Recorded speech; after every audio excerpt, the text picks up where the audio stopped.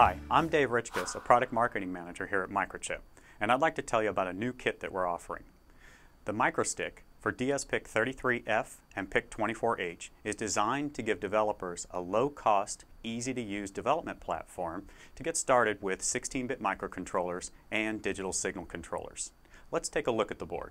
The kit includes both the dsPIC33F and a PIC24H. The board is socketed for easy device changeout. It's USB powered, has a built-in programmer and debugger for use with MPLAB IDE. Onboard 3.3 volt power regulation. A reset switch is also included with a user LED and a debug LED. The board also includes headers for insertion into a standard prototyping board for expansion and further development. To find out more, go to microchip.com/microstick.